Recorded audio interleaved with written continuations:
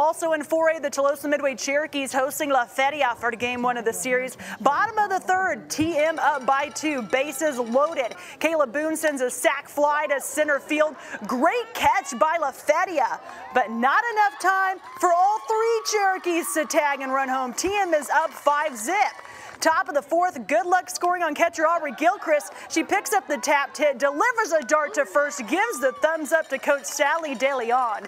Bottom of the 4th, Shelby Hovda with a runner in scoring position. She rips a liner through the right field gap, and Tuloso-Midway wins game 1 12-0. Game 2 is Friday at 7 p.m. in La Feria.